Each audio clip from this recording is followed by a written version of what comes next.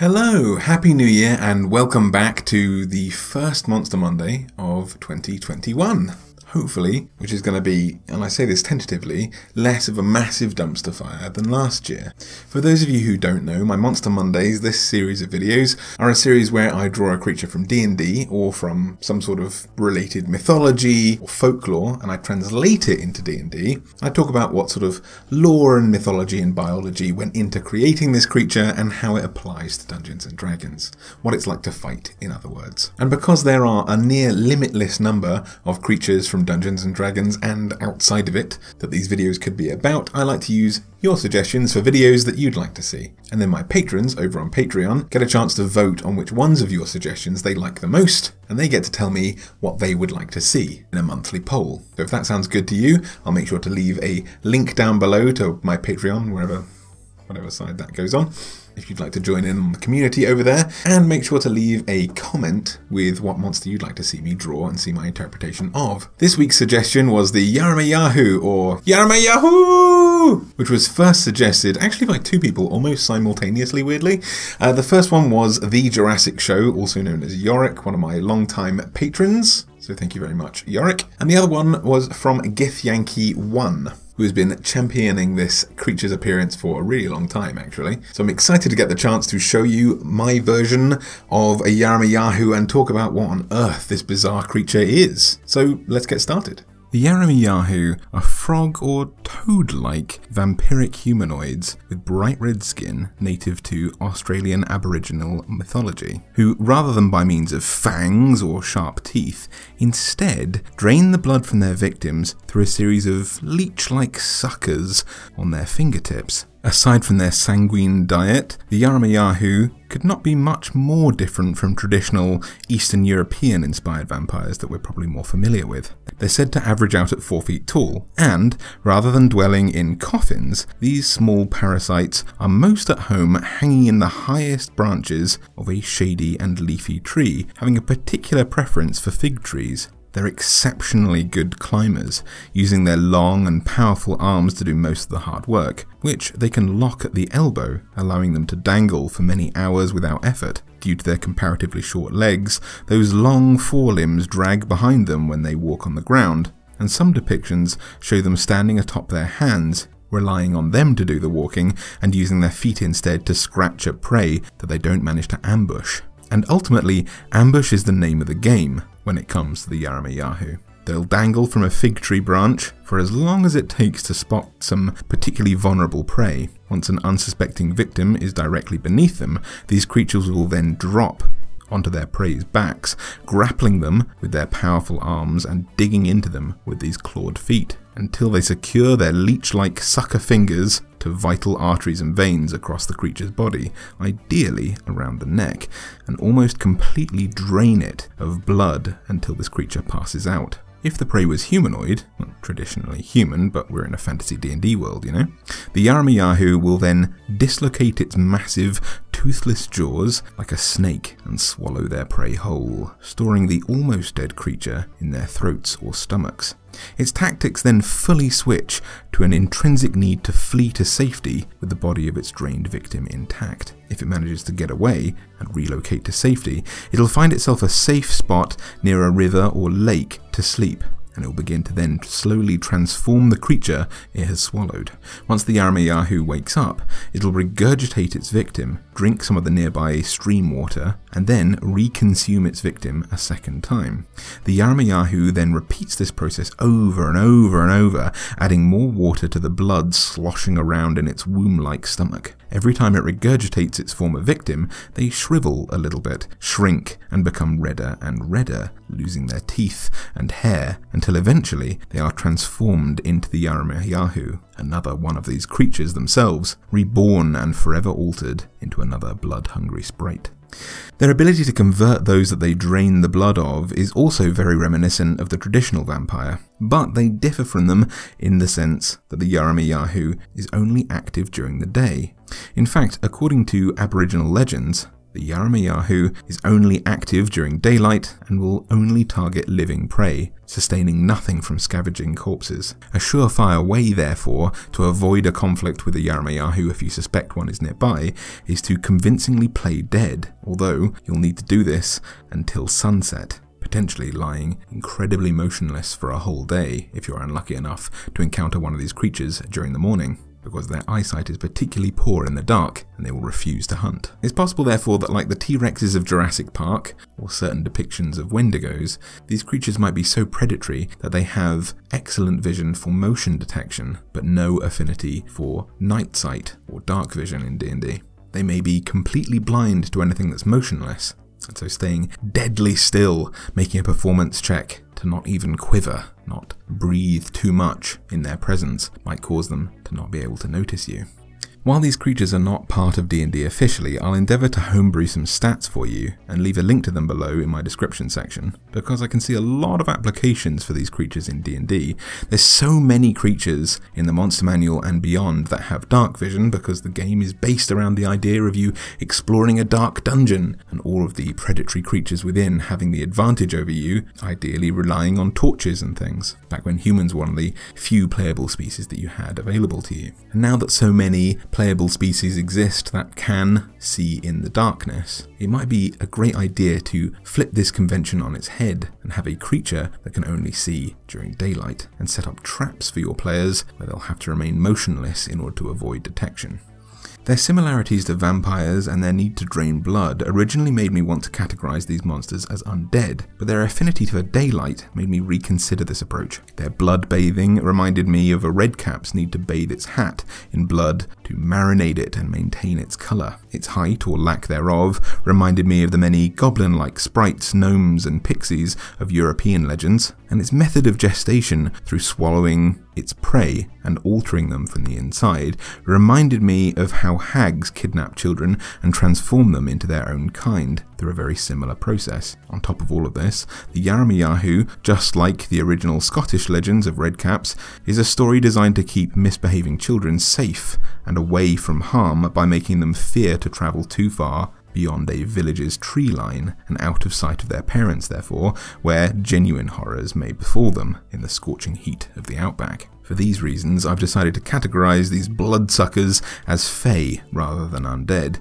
and because of their general frog-like shape and their stature, and their name, which sounds like something of a battle cry that a goblin might make, it makes me envision their behaviour as cheeky, mischievous, and trickster-like, rather than full of malice, a personality that would be right at home in the Fae. I picture them with relatively low intelligence. I don't envision them with much, so that when they are transformed by this consumption process, they are fully transformed creatures with no memories of their past. Why else would they continue to attack living creatures? I imagine they'd also be fairly solitary, because of how often they're going to be finding people to jump down on, and by nature they probably wouldn't want to compete with one another. They also have no need to reproduce with one another. They are a transformatively reproducing species. They pass on a curse or a mutation by consuming new victims, so they have no need to be social. Well, at least not in terms of a biological imperative. So there's no strict need for them to be able to talk. Perhaps they know the languages that they knew in their previous lives before they were transformed and can understand them, but they can't speak. And their solitary lives, their competitiveness, and generally being a pain in the butt, probably means that they would have fairly low charisma, at least for the Fae. I would, however, envision them having brutally high strength due to their climbing limbs and their need to grapple their food. Their dexterity also needs to be fairly high, so they can climb and escape their prey, or dance around on their hands and attack with their feet. So I made these creatures small Fae, and I gave them a chaotic evil alignment. I gave them an armor class of 12, and I gave them 6d6 plus 24 health points. I gave them a movement speed of 20 feet because it might be quite awkward for them to walk around on their arms or drag these massive limbs behind them if they walk on their feet. But conversely, I gave them a 30-foot climbing speed because that's clearly the environment they're most familiar with and adapted to survive in. Just like a piercer, I suppose I wanted to make it so that they could escape if they needed to. Well, unlike a piercer in that case. But I wanted them to thrive in the trees and use their dropping mechanic as their main source of damage, but then left as something not adapted to combat per se. It's designed to do a quick burst of damage and then escape if it can. To that end, they have a rule called Drop Hunters that says that the Yara-ma-yha-who are magical hunters with supernatural affinity for launching themselves at their targets from great heights, and as such, they do not take falling damage. This is something that a DM may want to play around with. Maybe you want to make them resistant to fall damage, or maybe you want them to convert their fall damage into something that they can apply to somebody else. But I'm making this a challenge rating 4 creature, unlike a piercer, which is much lower. Piercers, when they fall, can take damage from a fall, but only if they miss when trying to strike their prey. And I wanted to have something that, rather than this initial trap attack that it can perform, can still do some damage to players and provide an interesting combat encounter, even if it messes up its initial attack. To that end, I actually gave this creature a multi-attack, allowing it to make 2 attacks with its toe talons. Its toe talons are a +6 to hit, and they deal 2d4 + 4 damage each. Not massively exciting, but it gives this creature something to do while it's trying to either fend off attacks, escape, or damage players of higher levels once its drop attack has been performed. I allowed it to use its suckers as a separate attack, which deal 1d6 + 4 necrotic damage to creatures who aren't undead, constructs, elementals, things generally without blood. Being vampiric, I said that the Yara-ma-yha-who regains health equal to the damage that it deals with this attack, and that it has advantage on this attack if it is grappling someone currently. Further to this, I said that if a character reaches 0 HP from this attack and falls unconscious, they instead count as dead, allowing the Yara-ma-yha-who to make use of an ability called Consume, which is not an attack. I said that as a bonus action, and this is almost entirely stolen verbatim from the deadliness of a wisp, I said that, as a bonus action, the Yara-ma-yha-who can target one creature that it can see within 5 feet of it that has 0 HP and is still alive. The target must succeed on a Constitution saving throw or die. If the target dies, the Yara-ma-yha-who regains 3d6 HP as it consumes its prey. I then go on to say that a consumed target, just like the traditional rules for consuming a target, renders them unable to be targeted from the outside. If the Yara-ma-yha-who dies, this creature is regurgitated, but if the Yara-ma-yha-who manages to escape and take a long rest, then this consumed target returns to life as a new Yara-ma-yha-who. So often the point of an encounter, or the fear perhaps that players have in their encounters, is that they might be walking into a TPK, a total party kill, but by making these creatures solitary and making them want to target one character only and escape with their body, it's a really interesting combat mechanic. It's a whole planned encounter in just one monster. You're not likely to encounter 2 Yara-ma-yha-who at a time, and once they've knocked someone out, they're going to want to run away with it and flee to safety. They're going to want to avoid combat. So in the worst case scenario, rather than a TPK, you're only going to lose one character, and I thought that might be something really interesting, and I wanted to provide this creature with a sort of phased combat system where it's going to drop down and attack someone, try and kill them, then consume them, regain a lot of HP, so it's kind of like a new phase in this boss battle, and then with its new HP and hopefully return to some semblance of close to maximum health, it's going to then try and flee, and your players have a chance to chase after it. The main damage from this creature though comes from its opening attack, this drop mechanic, which I pretty much took almost entirely from a piercer, but altered the damage a tiny bit to reflect the challenge rating of this creature being a challenge rating 4. I said that this attack has a +4 to hit and can only target a creature directly underneath a Yara-ma-yha-who. On a hit, this creature takes 2d4 + 4 piercing damage per 10 feet that the Yara-ma-yha-who has fallen, up to 12d4 + 4, or roughly 48 damage. So that's enough to knock out most people or be one hell of an opener. On a hit, the target is grappled by this creature's strong arms. It's a difficulty 16 to be able to get out of this grapple, and until the grapple ends, the target is restrained, and the Yara-ma-yha-who cannot grapple other targets without releasing this one, basically. That should combine nicely with the sucker attack, which this creature gets advantage on if it's grappled to and hanging off of the back of someone that it's just landed on. When I was thinking about this dropping mechanic, I really wanted to embody the peregrine falcon. It's the fastest bird in the world, and in fact, may even be the fastest animal on Earth. They fly to great heights and then mold their body almost into a bullet that rockets down to the ground in an enormous dive, reaching speeds of roughly 200 miles an hour, which it does to gather speed enough to chase down its far smaller and far quicker prey that it would not be able to outfly otherwise, or to simply shatter the body of anything that it's going to manage to land on. It's like having a sniper rifle as a body. Now, biologically, this is actually really hard to achieve. When you think about, when you drive up a mountain, or if you swim in a swimming pool or even the sea and go down quite deep or drive quite high up a mountain, you'll notice that your ears are likely to pop, and that's because of air pressure changes or water pressure changes. If you've been in an aeroplane, for example, you'll notice that your ears pop when you are ascending and descending. And a falcon diving at 200 miles an hour is going to have these immense pressure changes ravaging its body while it's trying to hunt. It would be incredibly hard for it to concentrate. It may even do harm to this animal.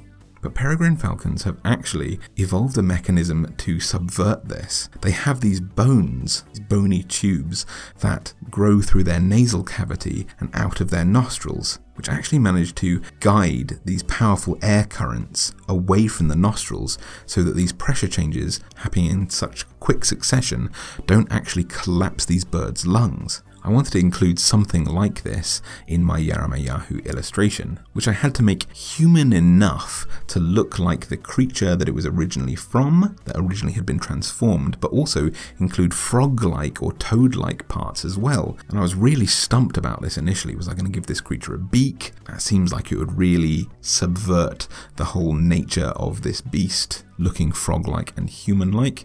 It needs to have a massive gaping mouth after all, and a round belly in order to be able to store a whole, fully grown human inside. But thankfully, Australian Aboriginal culture has an answer that was just waiting for me, and that comes in the form of decorative nose bone jewellery.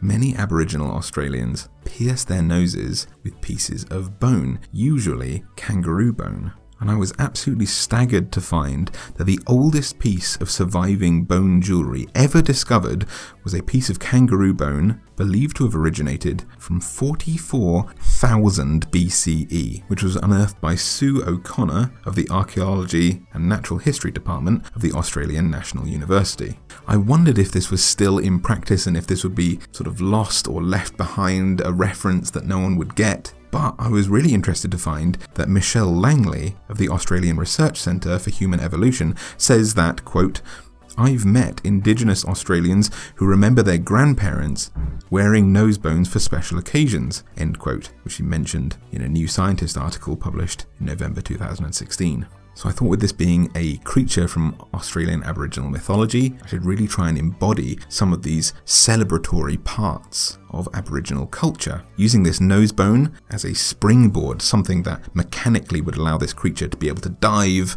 and do its massive dive attack without collapsing its lungs from these air pressure changes, just like a peregrine falcon. I wanted to include other Aboriginal elements to this thing.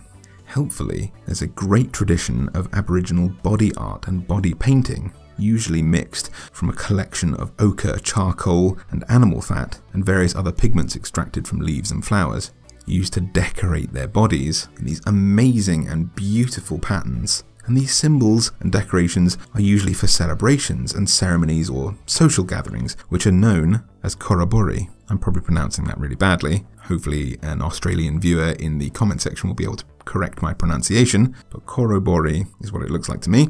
And these are usually filled with highly energetic dances and can mark occasions like massive festivals or, conversely, terrible strife and conflict, a bit like the huckers of New Zealand, which seemed absolutely perfect for this creature's personality, something that's going to be dancing around on its hands, hard to hit because its movements are so unpredictable. A mixture of a jovial and cheeky celebration and a combat-infused, deadly encounter. So I had to include some of these elements on this creature as well, and I'm really pleased with the result. I had no idea what a Yara-ma-yha-who might look like when I started drawing this, but all of these elements and these stories were really fascinating, and I'm really pleased with the result. So I hope you enjoyed it as well, and if you did, please make sure to leave a little like down below, and let me know if you use my stat block, again, left in the description box, in one of your campaigns. Let me know how that encounter goes. I'd love to hear about your ideas, or if you know any obscure or strange legends from Australian mythology. It's something I'm very, very unfamiliar with, but I'm very enthusiastic to learn, especially if there are more amazing and crazy creatures like this. If you'd like to help the channel out, then please make sure to subscribe so you don't miss a video from me.